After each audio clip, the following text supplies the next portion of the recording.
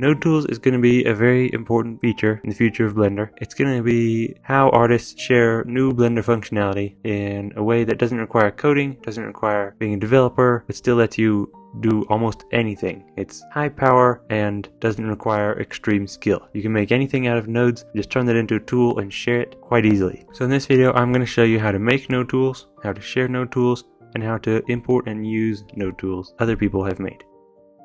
So to begin with, we're going to learn how to make node tools, and this is super easy. All you have to do is open Blender 4, Blender 4.0 or greater, as includes node tools. Earlier versions of Blender don't have node tools, so make sure you're in Blender 4 beta or greater.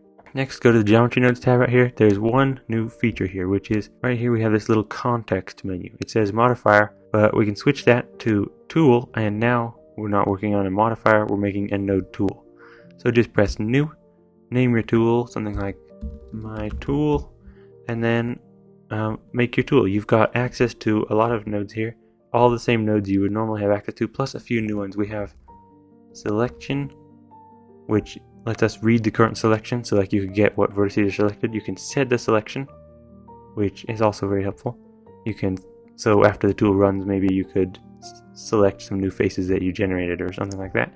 And you can also access the 3D cursor, which would give you the position of the 3D cursor in the scene, so you could, generate something there or change an effect based on where it was. Okay, so we'll make something super simple. We'll just do a delete and get a random value. There we go, and we can even test out an input by plugging that into there. So now we have a probability of deleting everything randomly. Okay, super simple tool. Now here's how you use it.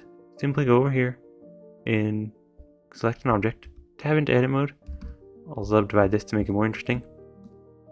And now when you're in edit mode and you have a node tool in the file that's available, you'll see this little icon here, which is the node tool icon. You just click on that and there you'll see your tool there, and you can just click it to run it. And there it happened. It deleted randomly. And then if I open the operator menu, it's like a real tool. I've got like my probability slider right here, which is the value that I exposed back here. See, probability over here is right here. So yeah, and then once it runs, it is permanent. It is just like bevel or any other permanent operation. If you don't want it to be permanent, make a modifier rather than a tool. It's just a thing that happens. So now I've got these faces deleted. They're not coming back. I can't go back. I mean, I can hit undo if I like, but it's still a permanent operation. It is destructive. Still very useful. Okay, now that's how you make a node tool. Let's go on to how you share a node tool with someone else. So just right click on the name of your tool here in the node editor, and I'll mark as asset. Now this tool is an asset, which means it can be used in Blender's asset browser. All you have to do now is take this Blender file, you can just save it, send it to someone, and then they could import it into an asset library, and the tool would just show up for them. So let me show you how that works. Okay, so in this brand new Blender file, you see I've got, if I tap in edit mode, there is no node tool button here. There are no node tools currently in the file. We've got to bring one in using our asset library. And in Blender, asset libraries are, you can visit preferences and see all of your asset libraries. You can see I've got a few imported right here. And an asset library is just a folder with some Blender files in it. So, like I've got a folder here called user library, and that's where I've been putting all my assets. So if I take a Blender file that has a node tool in it and put it into my user library folder, which is just a regular folder on my computer, you can add them as asset libraries right here. If I go and I drag a node tool, a Blender file that contains a node tool into that folder, I'll then have access to it. So I'll just go do that. So I just grab this Blender file's got a node tool in it, one we just created, and I'll just drag that here into my user library folder. And now I should have access to it. So I can just go over here, tab in edit mode. Maybe this needs to reload.